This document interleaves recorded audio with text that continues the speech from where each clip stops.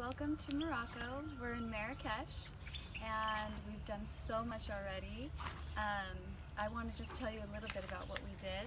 We started by just doing our photo shoot because I've been working with a bag maker and a cooperative of women for about a year now.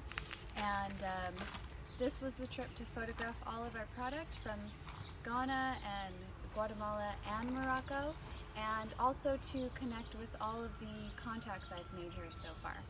So what we did was we started with the photo shoot. We just got really beautiful traditional Moroccan design and with our model and photographer, and then we took what I think is the best part of the trip, and we were able to go out to Tasnook and visit our cooperative of women.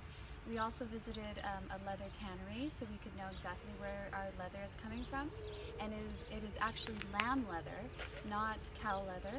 It's totally different. It's really soft and flexible, and it's beautiful, and we're glad to introduce that to our Nena tribe. The cooperative of women was just the best part of the trip. They are all hardworking.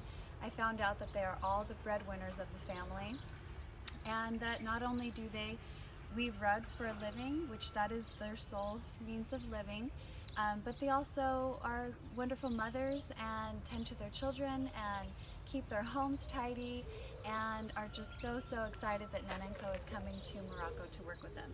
So the goal is to work with them on a regular basis, not just one time and done. So we're hoping to do that in the most responsible way we can, which means slow growth in Morocco, but it means that we're still opening the country and excited to be working with these weavers.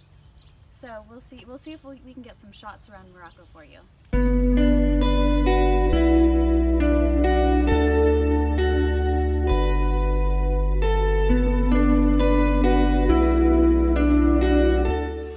Okay, I have to show you this beautiful courtyard. And this is a super nice hotel, but really there are so many riads and hotels that are just as beautiful and have so much gorgeous tile work.